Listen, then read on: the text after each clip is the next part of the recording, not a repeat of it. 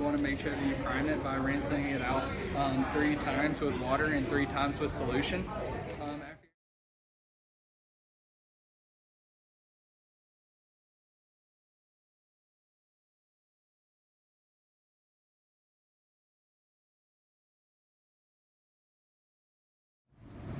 My name is Cameron Good.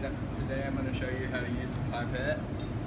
First thing you're going to do is take your bulb and you're going to squeeze it and place it on top of the pipette.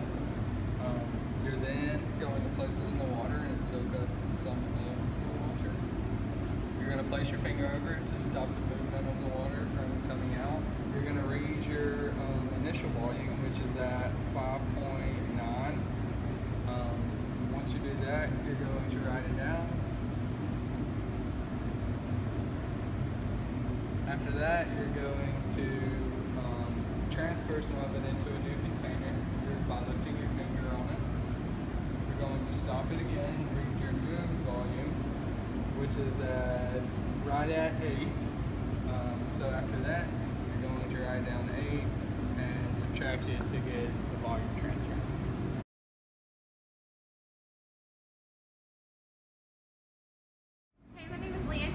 Today I'm going to show you how to use the pipette. First, you take the bulb and squeeze it. You place it over the top, and you slowly release to get your solution. You then place your finger to hold it in place and read at the meniscus. We are at 2.6, so you record your initial volume. You then release into a new beaker. Now record the new volume, which is at 7.3. You subtract the 2 and then you get your final volume. Okay, to use the pipette, you're going to grab the bulb and you're going to squeeze it and place it on the top of the pipette. And to drop solution, you put the tip of the pipette in and slowly release the bulb until you get your indefinite amount. And then you're going to pull it out, release, and place your finger on the top of the pipette. And then to read the pipette, you're going to look at the meniscus, which occurs because of water tension, and read the bottom of the meniscus. So we're going to say this is 4.15. Okay. And then to release the water or the solution, just take your thumb off the top of the pipette until you have your indefinite amount, and then place your finger back on it. And again, read the bottom of the meniscus, which is at 8.15. And then you're going to take your final volume minus your initial volume to calculate how much solution was transferred into the other container.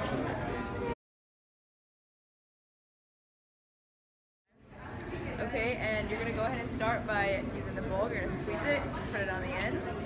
Oh, okay, you're going to go to the solution and get out some of it. Okay. And then you're going to release, and you're going to hold it down with your thumb. Okay, now you need to look at where the meniscus is, which is the which occurs because of water tension. You're going to go to the bottom of it and figure out that's about 4.63. Okay, so then you're going to write that down.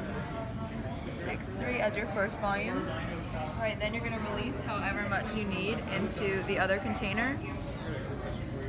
Okay, about that much. All right, and now you're gonna go back and look at the meniscus again and see your next amount. 7.7. Okay, it's like, what's that? 7.78. 78. And then you're gonna calculate the difference, which, so that's your final volume. So when you look at the right there. So when you look at the pipette. Okay.